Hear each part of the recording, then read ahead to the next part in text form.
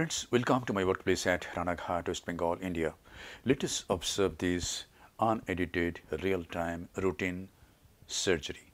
This is a phacoemulsification of a soft cataract. This is the main incision with a 2.8 mm steel keratome at mid-limbus.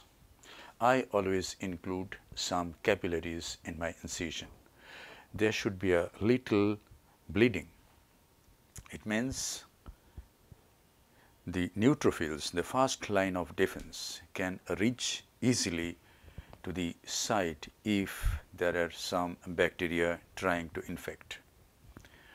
A site port has been made. Now capsulorhexis. I can see quite clearly, so I didn't stain the anterior capsule. It may appear a little hazy, but under microscope it is quite clear. And now capsulorhexis is being done. At this time, the eyeball moved and I came out. And this is a small rhexis, maybe about 5 mm, maybe 4.75 mm. And the rhexis is not exactly central, it is little eccentric, shifted towards the 7 o'clock a little bit. Now I fill up the anterior chamber with visco, and now since this is a soft cataract, nowadays I am using a pre-chopper to divide this nucleus in the bag with this pre-chopper and sustainer. We don't have to prolapse the nucleus out of the bag and risk the corneal endothelium. Not even a single cell of corneal endothelium will be damaged in this technique because we have divided the nucleus in the bag. And in premium cases, this is a very good technique. And most of the premium IOL surgeries belong to soft cataract category. And now just we have to go inside and remove the pieces. See, there is no struggling. The pieces are already there waiting for us to be consumed. And this is a heminucleus. I just go to the other side with the ball-tipped chopper. My dear friend Neto's brand is the brand ambassador of this chopper. A ball tip and a rounded tip, a rounded body. And he is a much longer chopper, about 2 mm or 2.25 mm.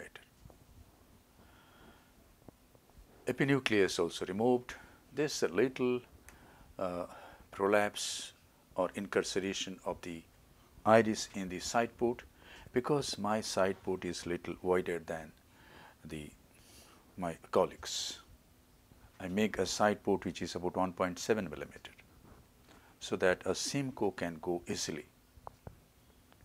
I advise my junior colleagues to do a small side port first, and if they can manage with small side ports about 1.3 mm or 1.4 mm, it is fine, but don't stress the side port.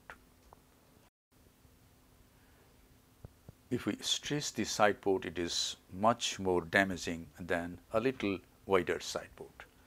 Now go to 23 gauge Simcoe and clean the cortex, remove the subincisional cortex.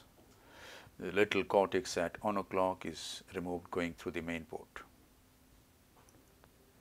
This Simcoe is attached to a separate bottle and a separate drip set, so the assistant don't have to change it and attach to the phaco irrigation tube.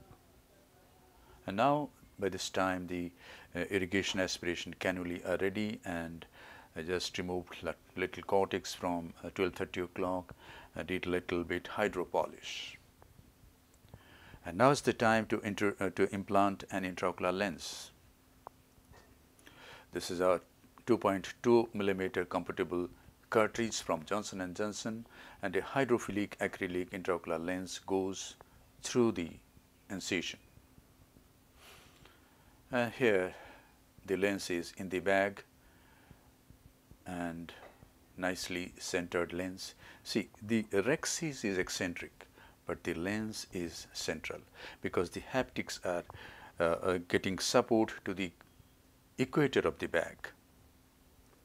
So it's the wrong idea that if the RHEXIS is not central, the intraocular lens will not be central. It's a wrong idea. If the bag is having equal support all around by the zonule, even if the RHEXIS is little eccentric, the intraocular lens will be very nicely centered. This is my observation over the last 20 years. Now we are going to complete this surgery. We have to check the integrity of the wounds. There should not be any leakage from any side. Here we conclude this surgery. Thank you very much for your attention. Hope this video will help you in developing your surgical skills. It will give some insight into the RHEXIS, whether it is eccentric or central. Thank you once again.